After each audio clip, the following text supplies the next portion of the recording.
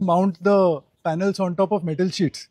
One is you can use it on top of the purlin itself. So you can see the purlin here. So you can basically place the panels exactly on top of the purlin by placing an L bracket over here and then a rail on top of this and then the panel on top of that. But if you have to match it exactly as per the purlin, we would have got only one row of panels, maybe the second row over here below. So we would not have been able to install 4 rows of panels. So in order to be able to generate or get the maximum from a roof space, the best option to go for is the mini rail structure. It follows exactly the profile of the roof. There is absolutely no gap between the aluminium structure and the roof. And the drilling that happens on the inclined portion of the sheet. You never drill on the valley of the sheet because this is where all the water flows from. So no drilling on the valley, everything that happens on the inclined portion where there's no accumulation of water. And we also, if you can see between the structure and the sheet, we use a EPDM washer and we've used EJOT screws which are SS304 screws with basically a bonded EPDM washer. Now aluminum 6063 is the alloy that makes sure that basically you don't have any corrosion. It will not get corroded even over a 25-year period. Tomorrow if you want to remove this particular structure, it's very easy. Use a drill machine, remove the screws, the entire structure will come off. So you can take these off also very easily.